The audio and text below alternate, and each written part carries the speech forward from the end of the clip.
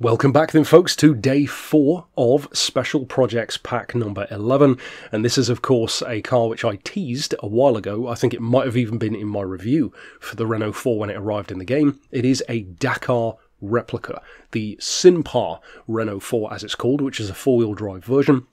Now, of course, we unfortunately don't have drivetrain swaps in the game, and this is really the one occasion where I would love to have drivetrain swaps because making more convincing rally builds would be a lot more fun.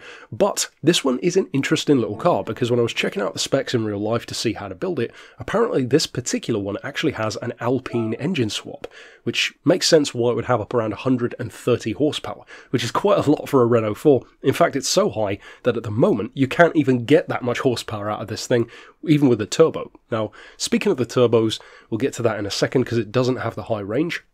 And of course, being a rally car, that's not really too much of a surprise. As far as the actual parts though, you don't even need weight reduction, because technically this thing is about 750 kilos or so, or just under in real life, so you could even add some ballast if you want to make it more accurate. The reason why I haven't is to make up for the slight disparity in horsepower. So the fact that we're about 11 horsepower down over what we should be, which doesn't sound like much, but for a car at this level that is quite a big difference. It means that you can at least make up a little bit of that with, 20, 30 kilos less weight. So that's what I've opted to do, but you'll have to decide on a case-by-case basis. As far as the Club Sports section, you want your bored-out engine, the high-lift cams, high-compression pistons, the power restrictor, ballast, and obviously I've got the dirt tyres because I'm taking it off-road. If you want to take it on the snow, obviously you have to change it to that. As far as the semi-race, you want your fully customised ECU.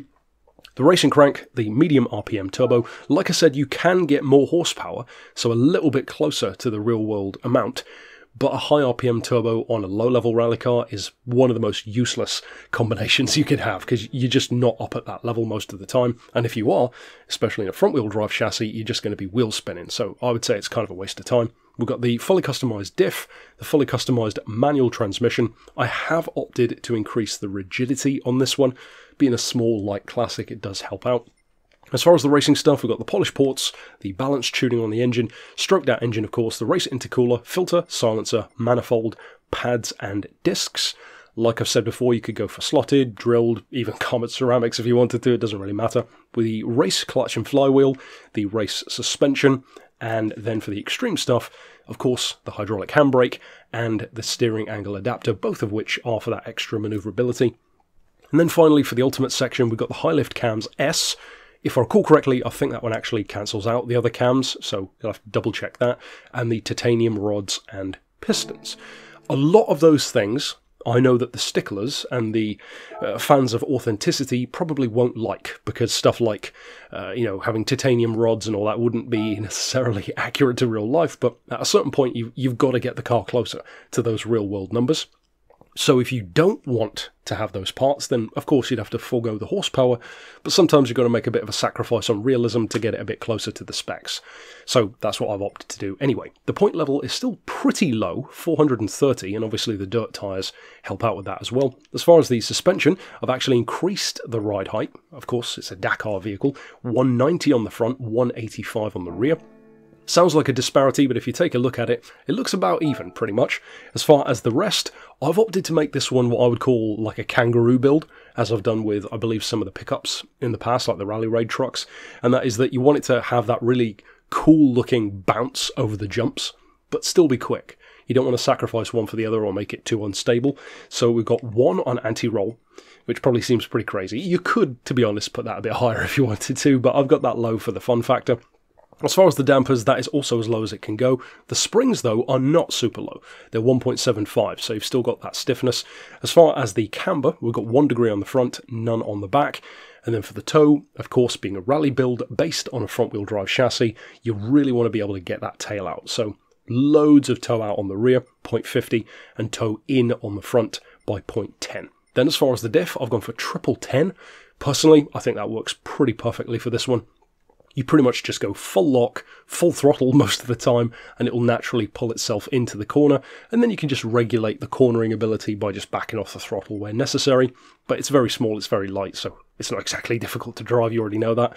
As far as the transmission, it does have a lot more horsepower, But still, it's a mid-RPM turbo, so you don't want the gears to be too long, and it's not like it's a top-speed demon anyway. So I've just got 180 kilometers an hour, which is, what, 120 miles an hour or less, something like that. Then as far as the restriction, the ballast, none of that is touched. Downforce I've got set as low as possible. And then over here, of course, you can see everything which we've fitted. And that's it for the build. So obviously all that remains is to jump out on the dirt so that you can see what it's like in practice. Now you'll definitely see it jumping and bouncing around. And I swear I didn't plan for this, but there's currently a special event for the Renault 4 in like the weekly challenges, which is an off-road challenge for this one vehicle. I will say on that track, you can tip it over with this particular build. So you will need to be careful going over a curb, for example, or a abrupt height that's only on one side of the car. And of course part of that is because of the stiffer springs, and also part is because of the ride height. Naturally it's so high off the ground, and possibly as well you might want to refer back to that anti-roll. Like I said, the anti-roll does help out sometimes when it comes to tipping over, but even then it's a very high up, very lightweight car, so it's always going to be a risk of tipping over. Now in terms of actually using this one and getting the best out of it, some of these things I've said before. So for rally builds in general, I do always recommend using a manual box because the auto is way too sluggish off-road. For this one, you actually need to be a bit counterintuitive to drive it. Some of you who have used my front-wheel drive builds before already know some of this, which is basically overcome your brain. Turn in really sharp, keep the power on, whereas in another car you would never do that, but in a small, lightweight front-wheel drive chassis, that's exactly what you need to do. The car will carry you through the corner, it just doesn't feel like it's going to because of the heaviness. The second thing is, and this is crucial to getting better laps out of a lower level car like this one, let it over rev. You'll sometimes have that tendency to want to change up when you're bouncing off the rev limiter, especially if you're going over bumps and jumps, or if you're midway through the corner, the revs are naturally going higher because you've got it planted to the floor, and you'll want to change up from like second to third or third to fourth. Don't do it.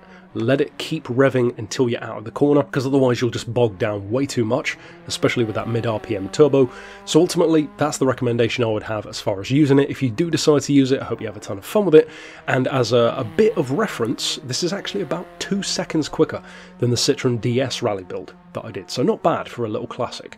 Ultimately, that's it for this build. Of course, check out the rest of the special projects coming out this week, and if you haven't already, check out the ones which we've already done. But that's it for this build. I'll see you next time with more, and for now, thanks for watching.